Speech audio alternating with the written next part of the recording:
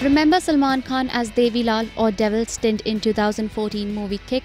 Well, veteran actor Jackie Shroff is all set to step into Salman Khan's devil shoes with an Indo-Iranian movie, The Devil's Daughter. Lucky Morani, at the launch of her production house, spoke about choosing Jackie as the devil. She said, I couldn't have found a more dashing and good-looking and rocking devil to cast in our film. So it was a great experience, and he gave a lot of inputs into the looks for the devil, how the devil should look, how he should appear. Jackie further stated that if given an opportunity, he would love to do a Hollywood film too. पता नहीं कि Hollywood वाले अगर कुछ अच्छा role मिलेगा तो ज़रूर करूँगा, मतलब आँख बंद और गायब वैसा रोल करने की कोशिश नहीं करूँगा।